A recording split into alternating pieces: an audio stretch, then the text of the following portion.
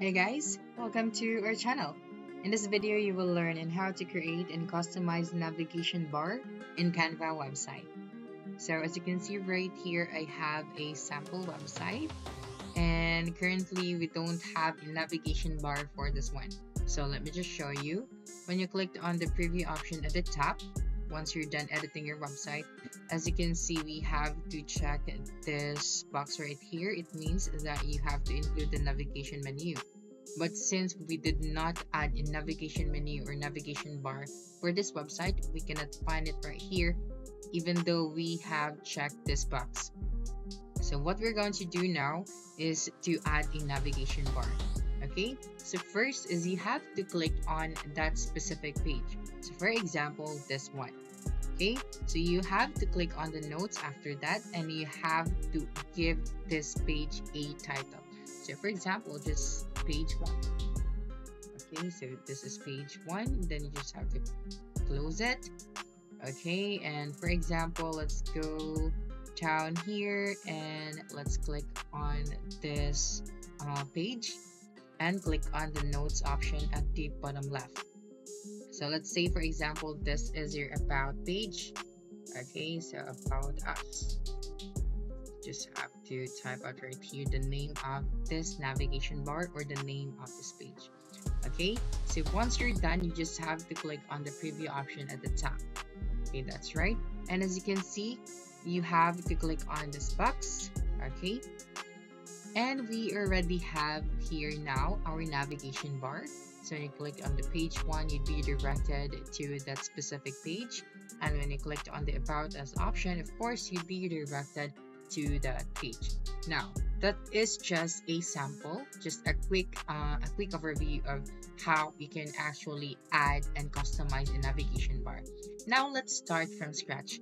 Okay, so of course, you have to log in or sign up for a Canva account. And then if you would like to subscribe to a pro plan, so you'd be able to access all of the features of this tool. So you just have to go to the plans and pricing and then subscribe to your preferred plan. Okay, so here just going to start from scratch. So make sure to select the website option. Okay, and then just wait for a couple of seconds. And then you can give this website a name if you want to. Okay, now let's just add maybe about 4 pages and just going to add 4 different colors so we can see the difference. So for this page, I'm just going to use maybe this color. Okay, and then for the next one, maybe this one. Then for the third page, I'm going to use this one. And for our last page, maybe this one would do. Okay, so now let's just go ahead and start the process. So for example, this is your home page, so it's just the same. You just have to simply click on this one and click on this notes option at the bottom left. So you just have to give this page a name. So just go to type it right here, home. That's right, and then you just have to close it, and then you can now start uploading your own elements right here. So for example, you want to add a text. Okay, so you can add a text box, and then you also have other font combinations right here if you want to use this one. So for example, just going to use this one. Okay, now let's proceed to our page number 2. So for our page number 2, you have to click on the notes once again, and then you have to give this page a name or a title. So for example, this is our product page. Okay, so just have it right here, and then you just have to close this one. So here you can upload your product photos. So you just have to go to the uploads option and you just have to select your photos. Okay, so I'm just going to use this one as a sample. Okay, now let's proceed to our page number 3. So for our page number 3, I'm just going to click on the notes once again, and we have to give this, maybe this is your checkout page. Okay, so checked out page. Okay, so don't worry guys, because this is just a sample. Okay, and then for our last page, okay, so we are going to name this one as contact. or contact us. Okay. So you just have to add here your phone number, your email, or your other contact information. Okay, so you just have to come here, and then you just have to add your text styles. And then you can now add your contact details right here.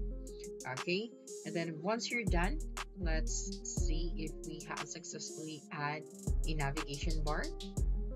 So I clicked on the preview option, and as you can see at the top, we have this navigation bar at the top. So we have 4 different options. So we have the home page, we have the product page, the checkout page, and then the contact us option. Now, make sure that if you are going to publish this website, you have to include the navigation bar. Okay, so simply click on this publish website once you're done customizing everything. That's right, and then click on this publish option. Okay, now they're preparing your design, so you just have to wait for a couple of seconds. Okay, so let's try to view our website if we have successfully included the navigation bar.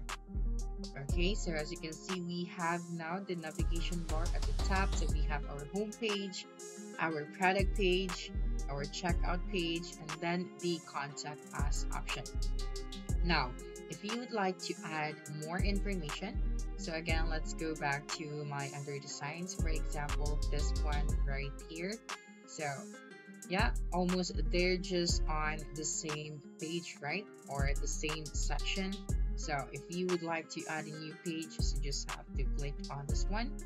Okay, so this is your pages. If you want this view right here to see the difference, so from here you can also add a new page by clicking on this option right here. So you just have to simply click on it once again, and then you just have to add the information for your new page. Now, when we talked about a website on Canva, it is very simple to make, but you have to make sure that all of the websites that you are going to add are all friendly or mobile friendly.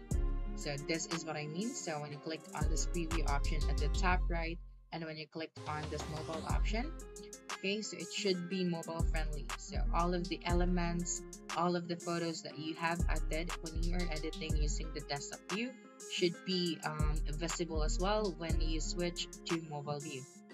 Because again, not all of your customers or users that are going to visit your website are using desktop. So you have to consider the mobile view as well.